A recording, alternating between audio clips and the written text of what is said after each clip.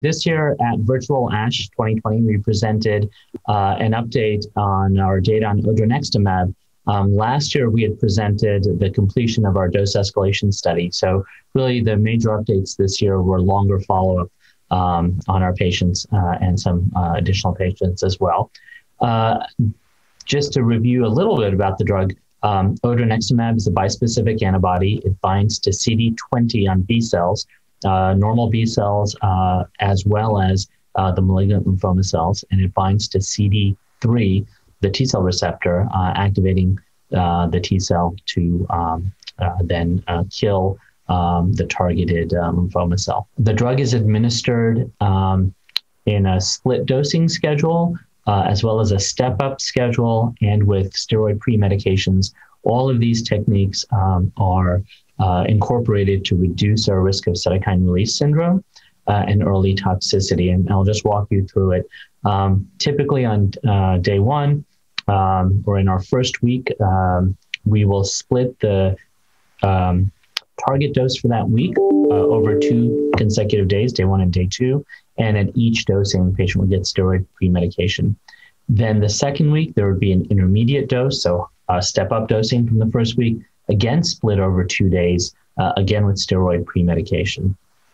Finally, by the third week, we would give the full target dose for the patient, and that would be over a single day's infusion with pre-medication. And if all of that is well tolerated, all subsequent dosing would be done at the target dose in a single day and would be done in the clinic as an outpatient. These first 3 steps, out of an abundance of caution, were done with patients hospitalized for the treatment days. And of course, if they tolerate it well, everything thereafter would be as an outpatient. We did present our updated data on safety, and you'll see me just looking to the slide to give you, sort of the accurate data. What we saw was that in large cell lymphoma and follicular lymphoma, we did not have any grade 4 cytokine release, and our grade 3 cytokine release was limited. 5% of cases in large cell, 2.5%, a single patient in follicular lymphoma. And all of those events were in this early step up. So by the time the patients were on full dose, they were tolerating the drug quite well. And we did not have anyone have to stop treatment or come off study because of the cytokine release syndrome. And then when we look at activity, we saw very robust activity in follicular lymphoma. So at doses above 5 milligrams, and our study started very low doses. The very first dose was 30 micrograms in our original cohort. So we went up quite a bit. But with follicular lymphoma at 5 milligrams, all the way up to our final dose of 320 milligrams, we did not reach any dose-limiting toxicity, and so we just stopped at the planned maximum dose for the study. We saw a 90% overall response rate in follicular lymphoma, 70% complete remission rate, so that was quite good, an 81% sustained response rate, or durable response rate, I guess would be the more appropriate term.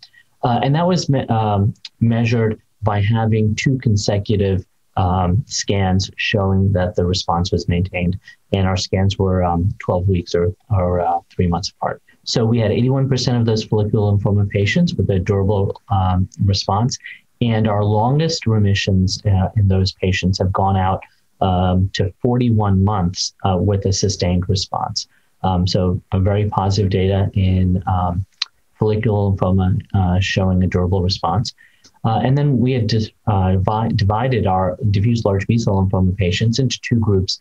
Those were patients who had not received prior CAR-T therapy before the bispecific immunotherapy, and those who had received prior CAR-T therapy.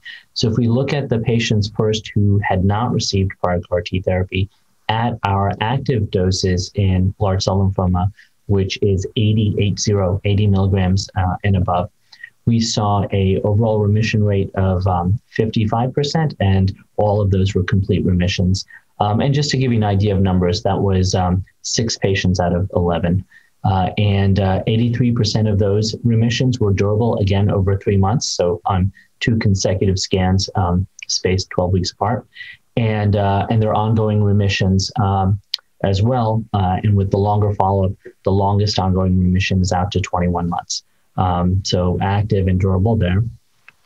And then finally, the last group that we mentioned in the talk was diffuse large B-cell lymphoma following CAR-T therapy. And there we had an overall response rate of 33%. And to give you the specific numbers, that was 8 patients out of 24.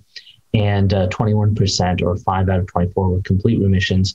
100% of those complete remissions were durable. They're ongoing, and the longest one out to 20 months at the time of data cutoff. So our study shows that Odronextamab with longer follow-up remains a safe drug. Really, a lot of our toxicities that we saw were all early during the step-up dosing. So once patients got to a stable final dose that was then continued, there was very little new toxicity at that point. And the patients who achieved responses had durable responses. So I think those were the main take-home points of this update.